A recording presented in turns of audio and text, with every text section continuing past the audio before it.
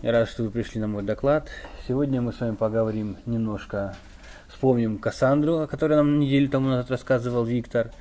И я вам расскажу, чем же хорош Solr вместе с Кассандрой в нашей работе. В первую очередь хочу вам с вами поделиться планом. Сначала я вам расскажу немножко, вспомним, что такое Кассандра. Потом я расскажу, как ее можно сделать лучше, чтобы у нее было больше возможностей. Дальше мы углубимся больше в синтаксис запросов к Solr. Ну и, собственно, немного конфигурации. Начинаем про Кассандру. Что такое Кассандра? Значит, Кассандра — это распределенная, высоконагруженная, хорошо scalable, я уже плохо знаю, как на русском это сказать, масштабируемая база данных, при этом она еще является не реляционной, но SQL. Вот. Ее достаточно хорошо использовать для больших проектов, об этом рассказал Виктор, поэтому здесь задерживаться не будем. Почему, собственно, мы очень любим Кассандру? Ну, точнее, те компании, которые ее выбрали. Она действительно очень быстрая. То есть, когда вам нужно высоконагруженное приложение создать, это хороший выбор. Понятное дело, есть свои особенности, об них чуть позже. Дальше, она линейно скейлится. Что это означает? Если у нас есть 10 нод, мы добавляем еще 10, у нас производительность примерно в 2 раза увеличится. В других распределенных системах это не так. Дальше. Высокодоступная. То есть, если одна или несколько нод падает, даже возможно, если это касается целого дата-центра, Кассандра, грубо говоря, из коробки поддерживает возможность работы независимо от этого. То бишь, она продолжает работать, она продолжает отвечать на запросы, реагировать, и дальше, когда восстанавливается, собственно, система дата-центра, они сами синхронятся, и мы не теряем данные. Дальше self-managing. Я об этом только что сказал. Она самостоятельно может распределять между нодами данные, она может дообновлять, она следит за тем, чтобы данные были адекватны на всех нодах, и много чего она реально делает самостоятельно, о чем вам не надо думать, как в других распределенных системах. Ну и, собственно, она хорошо конфигурируется. То есть достаточно тонко можно настроить свой кластер и получить от него то, что вам, собственно, нужно. В прошлый раз Виктор не показывал всех, кто хотел его использовать. И, собственно, кто еще любит Кассандру. В общем, тут очень мелким шрифтом показаны те, кто его использует. Причем я хочу отметить, это было взято с сайта компании DataStax. Это те, которые используют непосредственно ихнюю реализацию. О ней мы не поговорим чуть позже. Почему же, собственно, Кассандра не захватила мир? То есть Виктор говорил об этом, она растет, но она не переплюнула еще и Oracle и многие другие. Все очень просто. На самом деле она не поддерживает подзапросы. Собственно, это особенность ее архитектуры. Она не делает джойны между таблицами. У нее нет такого вообще понятия оператора, как like. То есть мы не можем искать по так называемый делать полнотекстовой поиск. Ну и, собственно, мы можем искать только по ключам. Тут, конечно, есть пометочка, что мы, конечно, можем создать индексы, но, как говорится, очень не рекомендуют это делать. Ну, это, грубо говоря, фуллскан будет по всем кластерам. Да, то есть, понятное дело, что если вы делаете Кассандру, у вас данных не 1 терабайт, а много, очень много. И, соответственно, такой запрос будет просто-напросто выедать всю производительность вашего кластера, и он будет никакой. Дальше. Собственно, как мы можем сделать Кассандру более мощной? Люди об этом начали задумываться достаточно давно. И первым, собственно, что пришло в голову людям, это использовать Apache Lucina. Что это такое? Собственно, это открытая, кстати, написана на Java платформа, которая позволяет делать полнотекстовой поиск. Причем это связано не только с базой данных, не только с Кассандрой, она может делать по документам всевозможным, различным. Это очень мощный поисковой, скажем так, движок. Единственное, что хочу отметить, он консольный, то бишь об этом скажу чуть позже. Но это вот локальная такая Это значит, что это значит, что у него будут вопросы с интеграцией. То есть там не все так просто. Сейчас расскажу чуть-чуть позже. Собственно, немного истории. Впервые была создана в 1999 году Доуг Каттингом. Вот. Собственно, в 2001 было добавлено как подпроект в Apache Jakarta. Уже в 2005 было выведено в отдельный топ-левел Apache проект. И в 2010 было интегрировано вместе с Apache Solr. О нем чуть-чуть позже.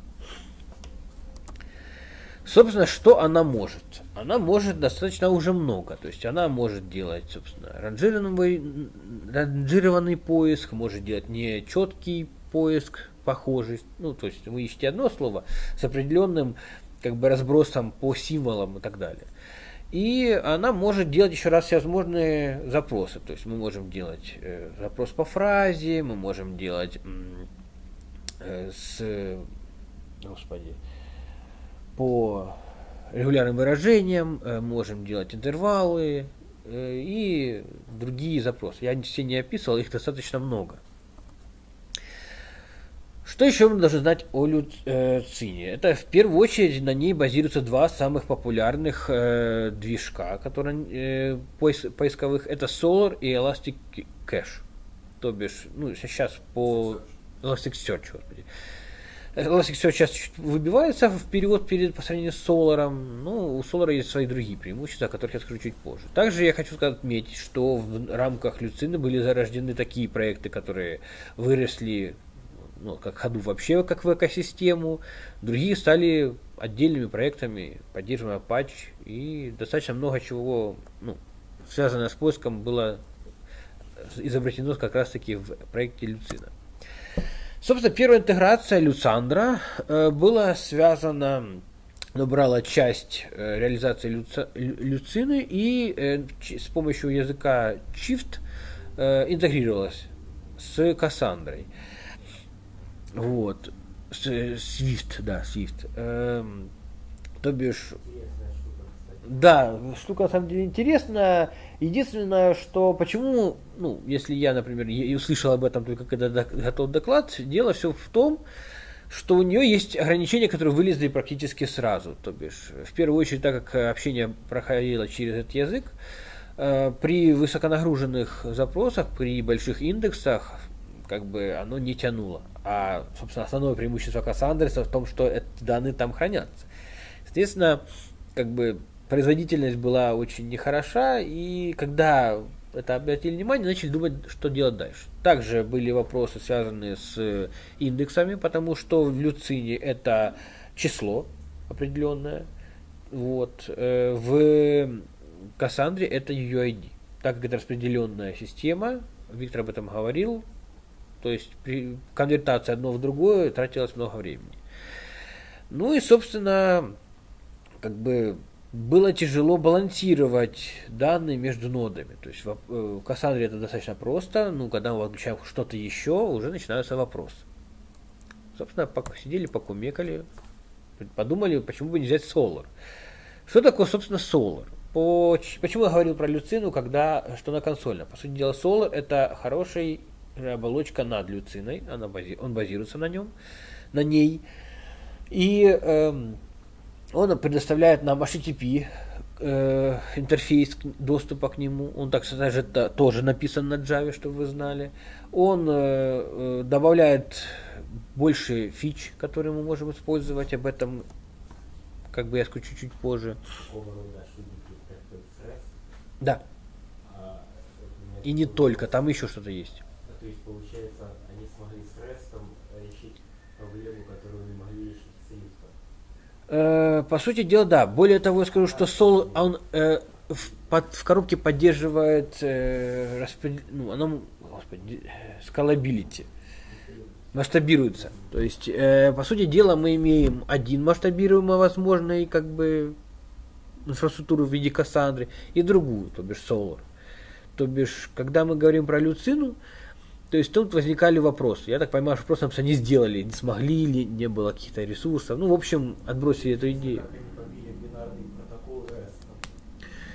Это хороший вопрос. Я почитаю и, может быть, когда-нибудь тебе отвечу. В любом случае, Solr родился в 2004 году, был передан в 2006 в Apache. В 2007 он тоже уже стал топ-левел проектом, и в 2010, как я уже говорил, был связан с Люциной Слит. Неправильно это написано. Что он может? Во-первых, он может все, что может Люцина. Во-вторых, это фасетный поиск. Люцина такого, по-моему, не давала на тот момент.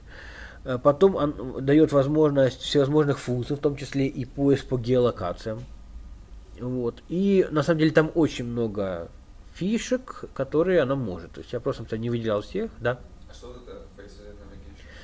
Это, по сути дела, многовекторный поиск. То есть ты как бы, когда у тебя есть, скажем, документ, в данном случае, в нашем случае, это строка, поле, то мы можем его оценивать по похожести в нескольких, скажем так, плоскостях.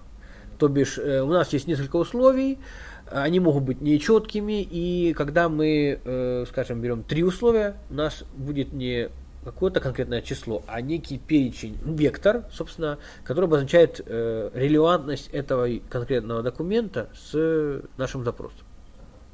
Так как Люцина, да и, собственно, Solr поддерживает релевантный поиск, то бишь более похожие варианты, оно оценивает это, поднимаются выше, то есть они как бы уходят в топ, то есть они фильтруются уже, можно сказать, сортируются, точнее, в процессе, то есть это как бы очень полезно. Единственное, хочу сразу сказать по поводу интеграции. Есть, по сути дела, 2 интеграции, платная и бесплатная.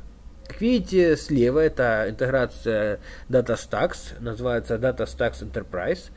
Они реально на уровне JVM связали эти 2 проекта. То есть, по сути дела, это он стал одним. То бишь, они работают очень-очень плотно, то есть полная интеграция. Они работают на одной JVM. Да. То есть они могут общаться, брать ресурсы друг у друга напрямую, то есть без именуя интерфейса и так далее и тому подобное. Альтернативной является, собственно, отдельно 2, грубо говоря, кластера, которые между собой общаются. Тут сразу же написано, что есть возможность того, что это, во-первых, не полная, как бы сказать, интеграция, во-вторых, есть вопросы дубликации данных и так далее. То есть они, как 2 отдельных компонента всегда общаются с меньшей эффективностью, чем один слитый воедино. Собственно, что мы должны еще знать про DataStax Enterprise? Во-первых, это полностью интегрированные, как я уже сказал, используют одну JVM. Они, собственно, при изменении Кассандры Solr делает автоматический реиндекс. И, что самое главное, я выделил, это HTTP интерфейс. То бишь, он остается, он никуда не девается, если вы меняете, грубо говоря, open source вариант на датастаковский, вам не надо переписывать весь код. То есть были там вопросы, все работает, все как надо, но оно добавляет возможность запрашивать Solr сразу из строки запроса Cassandra через SQL. Собственно, самая интересная часть доклада и самая полезная — это, собственно, запросы. Да. А вот это по не DSE-шной, которая Cassandra, да. Там, я, насколько видел, там поддержка осуществляется сейчас какая-то, потому что там проект какого года вообще там? Движение было, единственное, что вот с поддержкой тут вопрос. DataStax действительно там вот оно пишет, что мы можем и это, и вот это мы поддержим. У нас там поддержка 24/7/365. То есть, понятное дело, что функций у DataStax намного больше. Они за это, собственно, получают деньги. Если я правильно помню, что ты находил сумму в 15 тысяч в год, это как бы многовато. За ноду.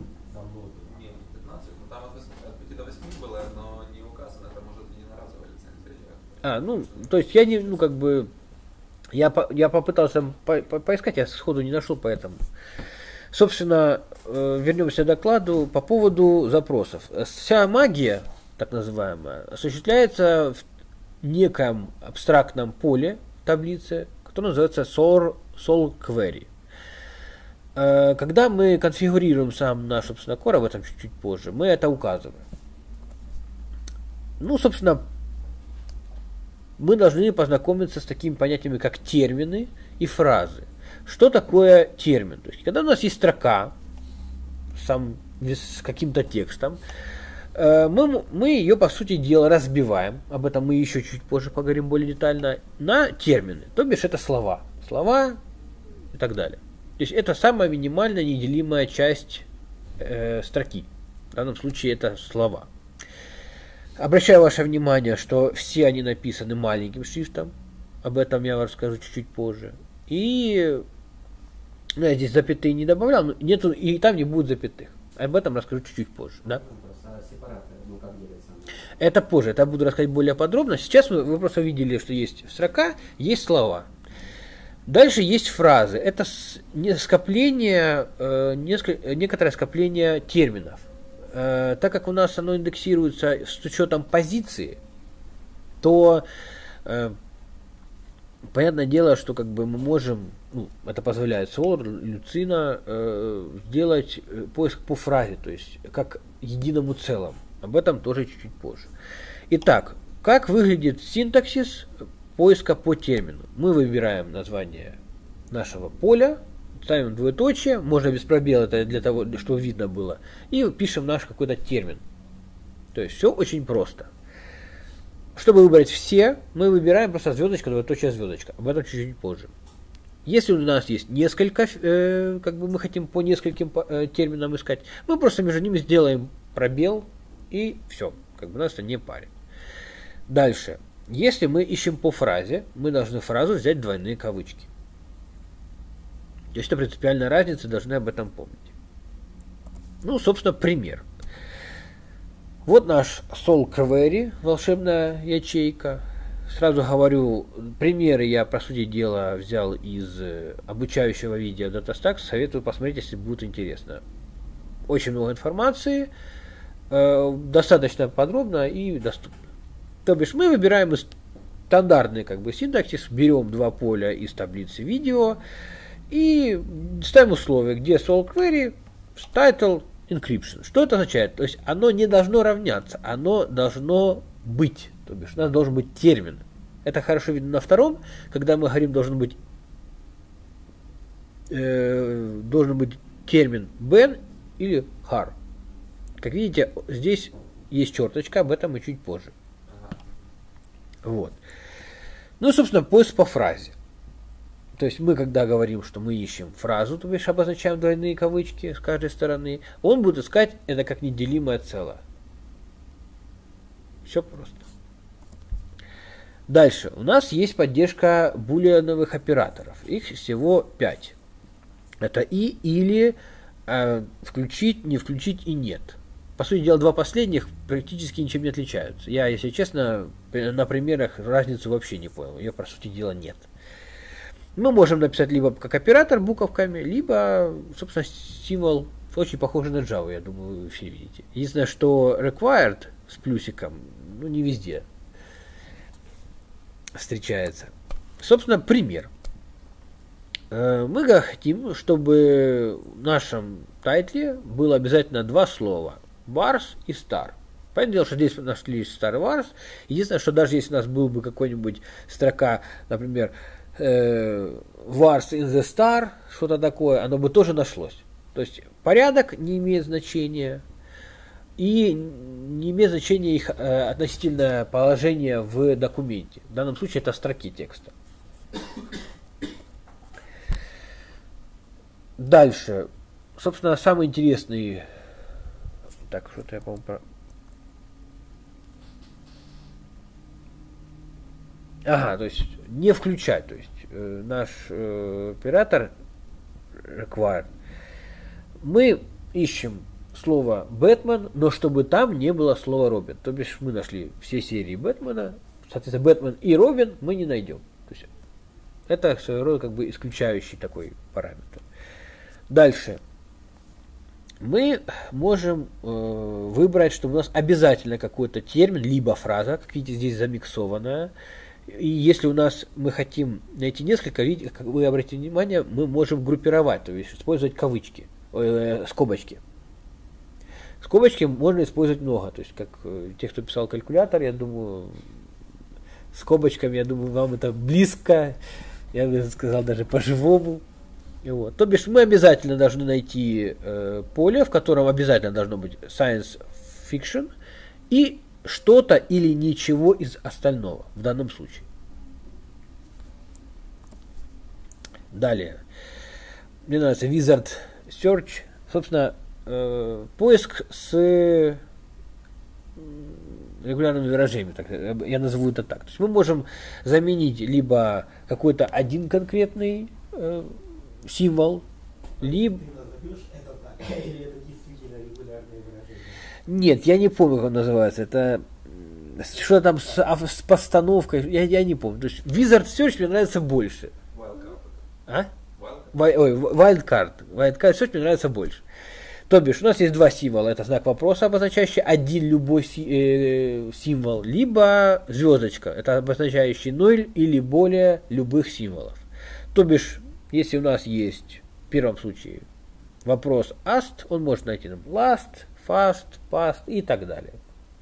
Если же у нас есть звездочка, например, fr, звездочка d, он может framed, fried, freed и просто fred. То есть вряд ли мы такое найдем, конечно, в тексте, но тем не менее.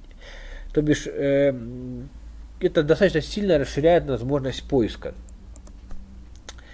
Но у нас еще есть нечеткий поиск, fuzzy search. Что он нам позволяет? Он нам позволяет в каком-то приближении искать по термину. Как оно пишется? То есть мы после термина ставим тильду и ставим значение, либо не ставим его, от 0 до единицы. Если не ставим, будет 0,5. Что это означает? Это сколько минимум процентов символов должно совпадать. То бишь, если у нас 5 символов, мы поставили, скажем, 0,8, по факту должно быть больше 80%. Это больше 4 символов совпадать. То есть, по факту, это все, что единица. Мы с этим сталкивались, поэтому это не совсем очевидно. В данном случае мы используем 0,7. У нас может быть одна добавится буковка, может отняться, может быть заменена. То бишь, все любые варианты позволяют нам это отслеживать и искать какие-то похожие слова. Все мы прекрасно понимаем, что мы, когда сбиваем что-то в поисковике, мы не всегда хорошо пишем. То есть, банально, мы не знаем язык, мы не знаем, как оно конкретно пишется и так далее. Если у нас есть такой юзер, мы можем использовать функции языка, чтобы ему помочь найти то, что он хочет. Proximity Search. Что это такое? Он используется только для фразы. По сути дела, он похож на нечеткий поиск. Что он делает? У нас есть фраза как совокупность нескольких терминов, которые идут один за другим. Но мы можем сказать, что нам нужно вот эти вот два термина, в данном случае the road, которые должны попасться в промежутке от 0 до 2 слов между ними. Что это означает? То есть мы можем найти эти два слова, эти два понятия в каком-то относительно близком расстоянии друг от друга. То бишь мы можем найти как просто the road, мы можем найти the big road, то есть слово big может спокойно, либо любое другое встать между этими двумя терминами и образовать, по сути дела, другую фразу. Либо мы можем даже 2 или 10 слов там, сколько хотите. По-моему, там есть ограничения, я не проверял. Четко в документации тоже не написано. Дальше. Поиск по диапазону. Синтаксис прост. Мы берем одно значение, второе значение. Обычно это и применяется для, понятное дело, для чисел, для дат и, по-моему, для чего-то еще, но я больше не видел. Если мы хотим использовать там, менее чем мы используем звездочка значение, более чем, соответственно, наоборот. Также мы можем использовать скобочки. Квадратные скобочки это включать пограничное значение, фигурные скобочки не включать. И они могут быть использованы обе в запросе. Как мы видим, год от включая 2000 до 2015 не включая, дают нам возможность найти все года с 2000 по 2004. И, собственно, конфигурация. Чтобы понять, чтобы наш Solr заработал, нам нужно четко дать ему понять, что ему надо индексировать, с чем ему надо работать. В контексте Кассандры нам нужно сделать некий core, это единица в Solr, которая позволяет, собственно, создает индексы для какого-то массива данных. В нашем случае это таблица. То есть вы должны под каждую таблицу создать свой core. Более того, вы должны его отдельно сконфигурировать. Это делается двумя файлами. Это схема XML, понятное дело, в формате XML, и Solr config. Сразу же скажу по поводу Solr config. Он обычно стандартный. Единственное, что там обязательно должен быть хендлер, который, собственно, и добавляет вам мистическую строку Solr query. И там указывается еще одно очень важное понятие, как лимит. У Solr есть стандартный лимит. Он в любом случае вам вернет не все, а какой-то лимит. Даже если вы об этом сами не скажете. Если вы не определите в своем запросе, сколько вам нужно данных, он вам даст по дефолту то, что у вас сконфигурировано с Solr config. Там много чего интересного на самом деле, но это уже очень, скажем так, глубоко, при желании лучше разбираться самостоятельно. Главное, чтобы вы знали, что вот там вот конфигурируется лимит под ваши query. Обычно это 10, можно поставить 100, и так далее. Только в XML можно? Это имеется в виду дефолтное. Вы можете в рантайме задать в query лимит, и оно вам даст столько, сколько вы попросите. Но по дефолту вот в обыкновенном SQL мы, когда, например, берем реляционную базу, говорим там select звездочка from table, и оно нам выгружает всю таблицу, какая бы она там ни была, по большому-то счету. Здесь же тебе дадут первые 10, какие найдут. Если у тебя будет дефолтное значение 10, соответственно. Я поправлю, не выгружает, result set подготавливает, но выгружает оно потом просишь.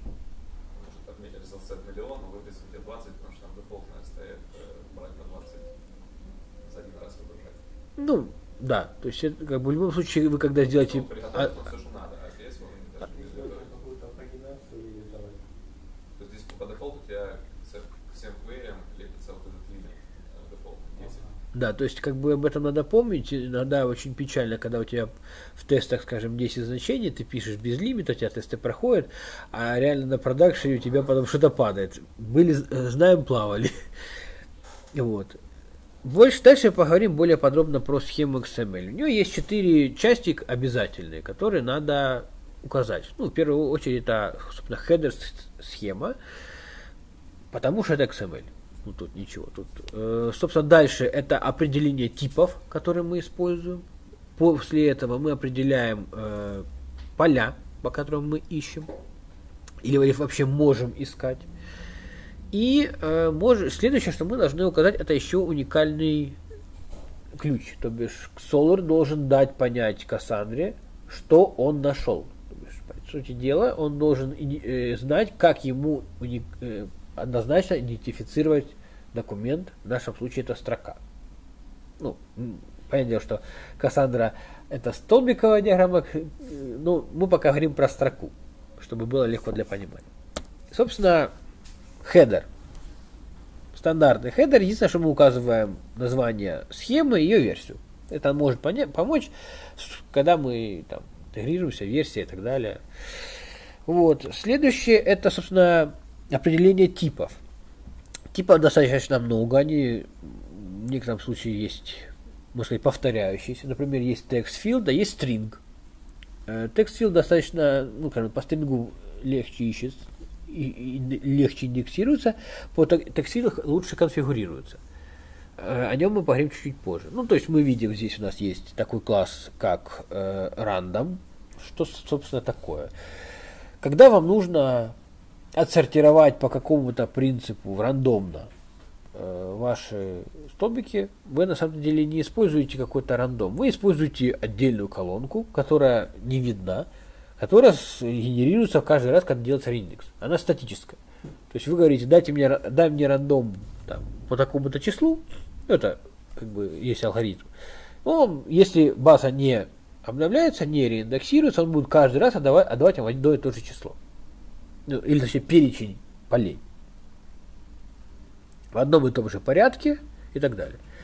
Прошел реиндекс, обновилось это поле, там некое число, которое неким образом высчитывается через ваш рандом запрос, и также выдается вам рандом. То есть, бывает, вам нужна случайная выборка. Дальше у нас есть, понятное дело, UID, которая чаще всего используется как индекс, идентификатор Кассандры.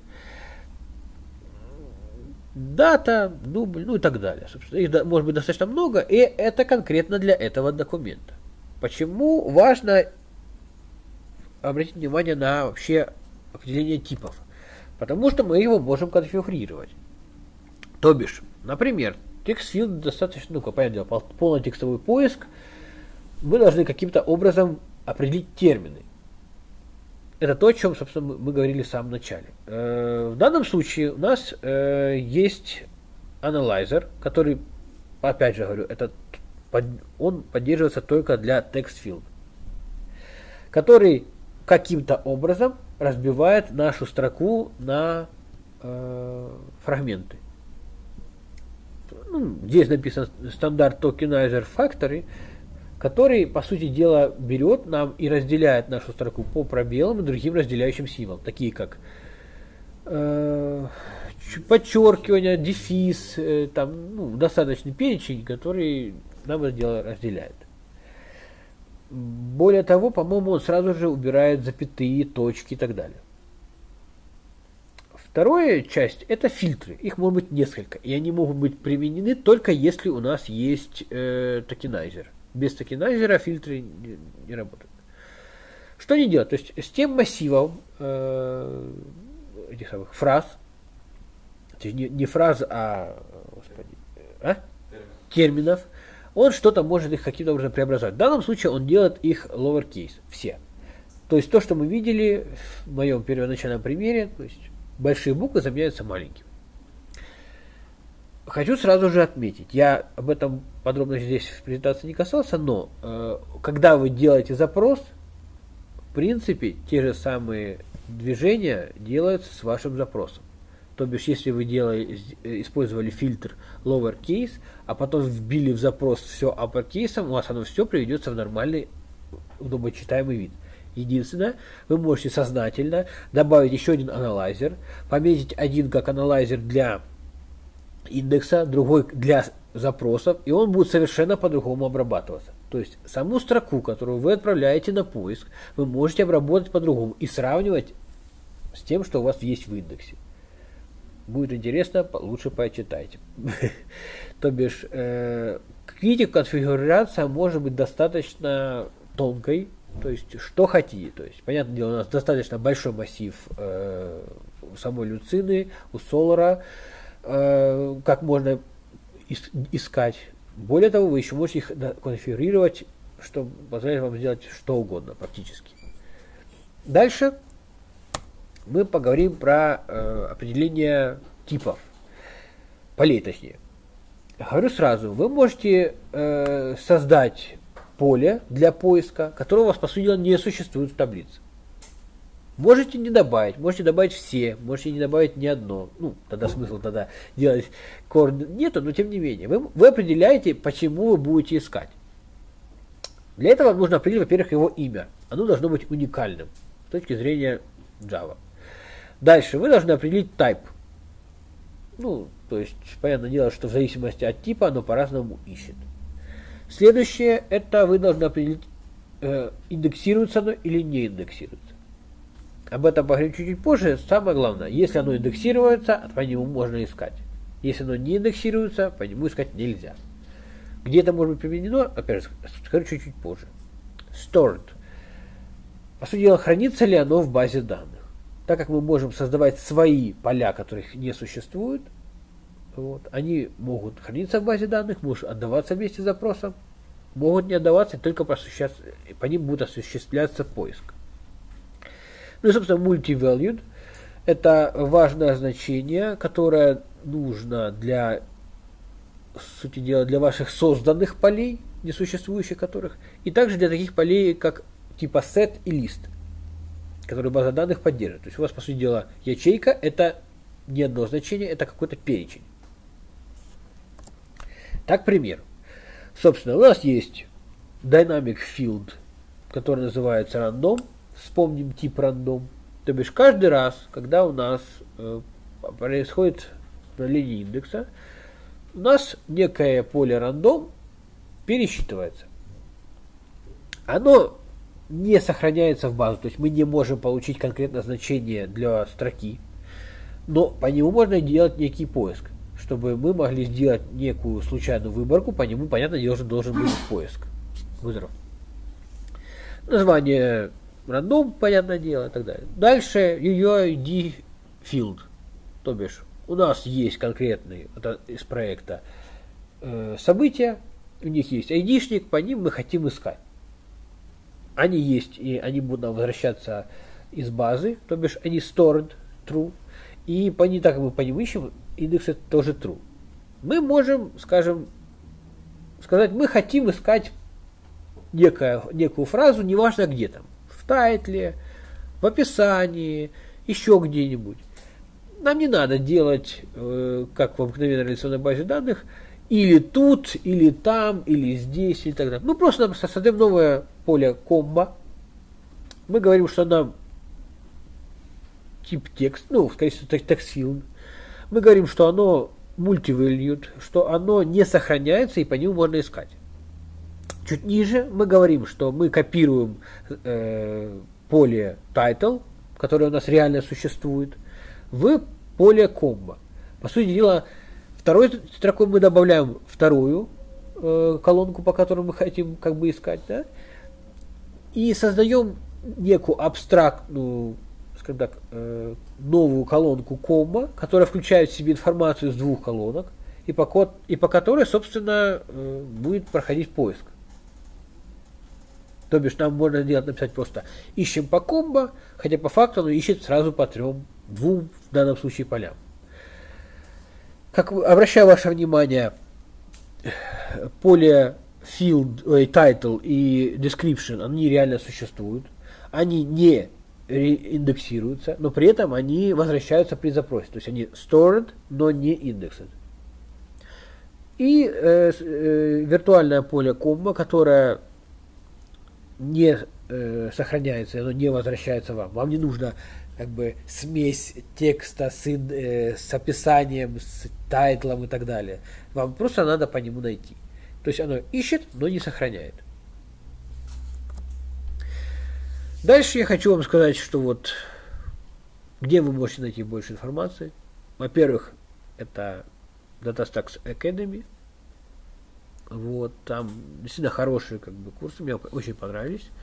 Понятное дело, на английском языке. Подтяните, зато там есть субтитры. Это полезно. Ну и, собственно, основные две ссылки это ссылка на непосредственно проект Cassandra и проект на Lucina. Говорю сразу, так как Lucina и Solr были слиты в одно, одна и та же команда пилит оба этих проекта, и они, по сути дела, висят на одном и том сайте. Вы все, что вам надо, найдете на этом ресурсе. Какие у вас есть вопросы? Да, не. Их два отдельных файла. То есть у тебя отдельно конфигурируется Solr, да? То есть там есть несколько нюансов, но он обычно стандартный. То есть на нашем проекте мы не использовали какие-то супер фичи, у нас он был стандартный. Мы просто, грубо говоря, одно единое и тот же копировали во все коры. Схема, она уникальна. То есть, понятное дело, что если у тебя есть две таблицы с разными полями, с разными именами и так далее, то тебе и искать по ним надо по-разному. Вот. Понятное дело, что у тебя их может быть очень много, а искать ты будешь там по двум, по трем, все зависит от твоей как бы реальной логики. Поэтому это достаточно легко конфигурируется. Как создается core? Есть DSE tool, который просто-напросто очень простецкие команды. То есть название кора, где он берет файлы и с какой таблицей связано. Все. То есть я об этом не вдавался в подробности, потому что как бы показывать это, ну, это отдельная тематика уже, как это поднимается, как это конфигурируется реально через командную строку. То есть все очень просто на самом деле. То есть куча мануалов, там простейшие команды, ну, ничего такого нету. То есть ребята, видно, заинтересованы в том, чтобы их продукт пользовался, он был удобен. Ну, понятно. То есть как бы отдельная схема, отдельная конфигурация. Еще вопросы? Можно? Да. Так расскажи вот насчет кастомизации вот этих типов и что там вообще можно кастомизировать. Ну, начнем с того, что ты можешь написать свой тип. Как бы оба проекта open source, оба проекта написаны на Java. Вы можете написать свой токенайзер, вы можете написать свой фильтр, вы можете написать свой любой тип. Это реально джавовский класс со своим определенным поведением. Вы можете его подложить в проект и дальше делать, что хотите. То есть хотите вы, грубо говоря, разбивать текст по буквам, ну вот вам надо. Но напишите свой, как бы сделайте, хотя очень много уже реализовано. Хотите что-то еще там делать? Да не вопрос. Вы можете сделать все, что угодно, подложить, оно отлично как бы между собой стакается, то есть все хорошо. Да?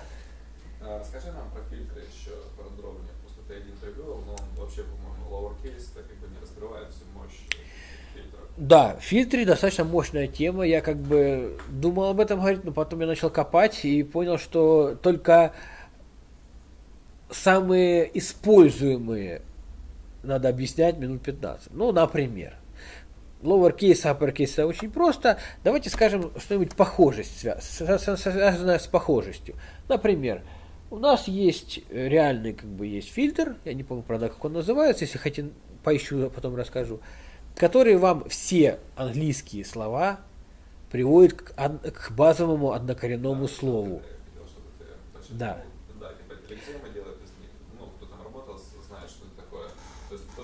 То бишь, у вас есть... Да, то есть у вас есть, скажем, finally слово, да. После обработки фильтром у вас finally придется final.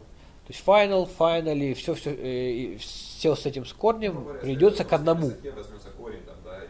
Да. То есть, по сути дела, будет отброшено окончание, да, вот это вот. Ну, сразу же возникает вопрос, а где же нам взять перечень всех этих сокращений и так далее? DataStax опять же предоставляет вам файлы, в котором это есть для английского языка. Хотите, хоть для арабского, хоть для китайского, сами придумайте, не вопрос. То есть все это можно каким-то образом, как бы, опять же, подложить, то есть это указывается в файл можно редактировать, вот, то есть, пожалуйста, то есть надо, делайте, да? А расскажи про релевантность, просто ты как бы используешь это... Да, релевантность это тоже достаточно очень интересный, мощный механизм. По дефолту, опять же, вы можете, если мне не изменяет память, написать свой алгоритм, но там есть два базовых алгоритма. Это бинарный и... ну, давайте сейчас расскажу про бинарный. Бинарный просто показывает есть, нет. Вы ищете по 3 словам, он вам говорит есть 3 слова, нет 3 слова. Соответственно, если вы говорите через или, там, где есть все 3 слова, будет выше, чем там, где есть 2 или 1 слово. То есть все просто. Дальше начинается интересный. Опять же, я не помню, как он называется, но если у вас есть поиск по 2 словам, одно слово, скажем, чаще встречается в предложении, у него получается меньше вес. Тогда, когда у тебя есть, скажем, 3 слова, 2 из которых очень редких, одно популярное, и у тебя как бы может произойти ситуация, когда у тебя результат с одним редким словом будет выше, чем результат с 2, скажем, нередкими словами. То есть там такая очень интересная, гибкая логика, очень серьезный алгоритм. И ну, для его понимания надо реально здесь покумекать, почитать доки, попробовать. И, ну, но это есть такая возможность. То есть он Более того, у нас еще есть boosted query. Что означает это? Мы можем вручную в query сказать, что вот это слово нам более важно в каком-то, как бы, с каким-то индексом. То есть, пожалуйста, как бы ищите, что хотите. То есть, это очень мощный достаточно поисковый движок, и он может очень много. То есть, ну, для ознакомительного, для какого-то начала использования этого вот так вот. Это называется inverse term frequency, что я говорил. Конвертированная частота слова, там сейчас частоты документа тоже есть формула, да? Ну да, то есть оно зависит от того, насколько это слово часто попадается вообще в документах всех, насколько оно часто попадается в самом документе, насколько много слов в документе, и это слово попалось, не попалось. То есть там приводился пример, скажем, у нас есть две строки, мы ищем, скажем, фу и бар. В одном случае у нас есть бар и какие-то два слова, а в третьем у нас есть фу, фу, фу. И вот первое будет более релевантно, чем второе, потому что второе менее редкое, и там больше слов, ну там очень не все так просто, как бы это надо ковырять. Ну да, там еще есть в зависимости от длины документа самого члена. Короче, да. Документ, тем, типа, он будет релевантнее. То есть, грубо говоря, то есть, если у вас документ, скажем, там вы ищете слово, скажем, king, да, у вас есть документ king и документ, скажем, king of что-то там, да, первый будет более релевантным. Потому что удельный вес того, что вы ищете, в нем больше. Да. Вот так вот. Но мне кажется, еще хороший вопрос будет, как же все-таки, может, расскажешь поподробнее, как все-таки взаимодействует Solr с Cassandra непосредственно? Смотрите, так как они работают на одной JVM, они, то есть, когда приходят, например, данные в Cassandra, она сразу же записывает его в commit log, да? Если надо, оно сразу же начинает писать на диск SS-table, и в это же самое время оно отправляет в Solr информацию о том, что ему надо реиндексировать, что-то добавилось. Более того, Solr может использовать те таблицы, которые хранятся в memory. Если я не ошибаюсь, как бы даже на таком уровне они как бы взаимодействуют. Понятное дело, что ему не надо искать файл на диске, его не надо выгружать. Вот он память, вот оно в памяти взяло и нашло, что надо. Там еще есть много всяких нюансов, там целый цикл, я его не приводил, потому что картинка достаточно тяжелая. То есть я так сильно не ковырялся, то есть, в общем, идет буквально вот в рантайме, то есть они там асинхронно это все делают, они взаимодействуют на уровне оперативной памяти, они друг друга кидают хуки, я не помню, как это, индекс хук, что-то такое. Ну да, я два слова скажу. Получается, давай. Что стоит отметить, что там все равно идет асинхронная работа, то есть когда добавились данные, добавляется в очередь, ставится задача для обработки этой данной. И, соответственно, есть отдельная часть приложения, которая занимается обслуживанием этой очереди, которая берет это сообщение, смотрит, ага, тут какие-то данные добавили, нам нужно их проиндексировать на ту же часть Solr. И идет за этими данными, делает как бы тоже запрос к Cassandra кластеру, получает эти данные и уже обрабатывает у себя Solr. То есть тут получается асинхронность. И данные, которые вставили, вы через следующим запросом вы, возможно, не найдете это в Solr индексе. Да, вот это. Асинхронность дает какой-то лаг. Плюс есть еще настройка кэширования этих данных, soft-commit, да, называется? Да, что такое. То есть по дефолту по 10 секунд, и если вы этот дефолт не изменили, то вы в течение 10 секунд не факт, что ваши данные... Нет, там не так. Там, по-моему, действительно по дефолту 10 секунд, но если вы поставите количество ожидания секунд больше 10, оно это игнорирует. Оно говорит от 1 до 10. Там, по-моему, так. Да, то есть если вы хотите, чтобы прямо очень быстро... Причем это, по-моему, не секунда, а не секунда, по-моему, миллисекунд. Там есть что-то в миллисекундах, там есть, короче говоря, она очень хорошо конфигурируется, опять же.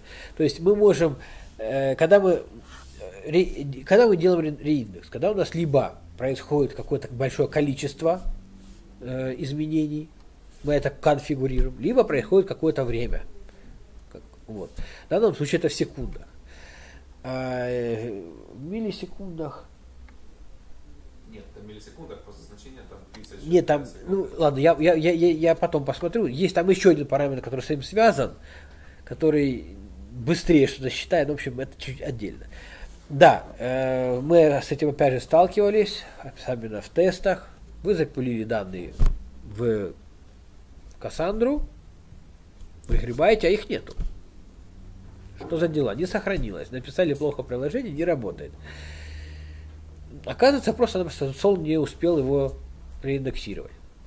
Более того, кстати, хочу сказать опять же по поводу лицины, чем ее отличительная способность, она очень быстро индексирует. То есть она там гигабайтами просто-напросто.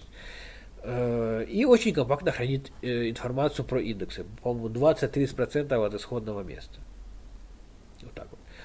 То есть, по сути, у нас есть интегрированная система, но так как она асинхронна, у нас есть некий лаг. То есть это опять же связано с тем, что полностью кап-модель в Cassandra не поддерживается. То есть это persistence и availability. То есть Cassandra основан, поддерживает максимально последние два пункта. То есть capability, хромает. Понятное дело, что это есть механизмы, которые снижают влияние, что это распределенная система. Она не может полностью поддерживать кап-модель. То есть в какой-то момент времени, когда у вас обновляются данные на одной машине, у вас в этот же самый момент времени на другой этих данных просто нету. Потому что у вас программа, клиент обращается к конкретному серверу, к конкретному IP-адресу. Понятное дело, что если нам не принципиально важна информация вот именно в эту секунду, что вот она пришла, нам принципиально важно, чтобы она таки сохранилась, таки дошла, и в конечном итоге, чтобы везде было одно и то же, через какое-то время, Cassandra вам идеально подходит. Ну и, наверное, последний вопрос, да. Давай. Так, расскажи, какие подводные камни все-таки тут существуют? Как вам сказать? Solr Open Space библиотека. Да? Лично я, когда искал по геолокациям, то есть там есть такая функция, которая вам позволяет найти все координаты в пределах какого-то круга, либо квадрата. Кстати, я не знаю зачем. От какой-то координат. То есть, получается, если по диагонали больше расстояния, по вертикали, либо по горизонтали меньше. Какой-то квадрат, скажем, в центре вашей точки. В любом случае, вам нужно найти в каком-то радиусе. Так вот, когда вы начинаете искать в одном query через или в радиусе, или пустое, то бишь, null, оно не ищет вам null, принципиально. Если вы пытаетесь ему сказать, найди мне, пожалуйста, все и никакие, это отдельно для... Оно тоже, по-моему, не ищет. То есть, либо вы делаете отдельный запрос на нулевые значения, скажем так, пустые значения, и отдельно то, что вам надо, либо не работает. Дальше, по поводу fuzzy search, с чем я сталкивался, то есть, когда у вас в слове, либо в вашей, точнее, термине 5 букв, вы поставили коэффициент похожести 0,8, 80%, он не работает. Почему? Потому что ему надо, чтобы там было более 4 букв одинаковые из 5. Понятное дело, что оно не работает. Если у вас есть поиск по маленькому слову, fuzzy search не работает так, как вы хотите. То есть это надо каким-то образом, уже на уровне программы и так далее. Еще, по-моему, я сталкивался с тем, что... С датами как там работает? Дата. Это, там есть отдельный тип, он даже отдельно конфигурируется в нашей XML. Это таймзоны. То по дефолту, если ты не указываешь, там, по-моему, UTC. Вот. Но ты можешь указать конкретно таймзону. И оно тебе найдет, посчитает то, что тебе надо. То есть данные хранятся там в одном формате, но при запросе ты можешь сказать, там есть такой таймзоной. То есть, и когда ты начинаешь с этим реально работать, ты понимаешь, что, как я сохранял? То есть тебе нужно понимать, как ты сохраняешь, тебе нужно понимать, как ты делаешь запрос, тебе нужно понимать, Ну, то есть вот эти все нюансы, они могут вылезти очень нехорошо.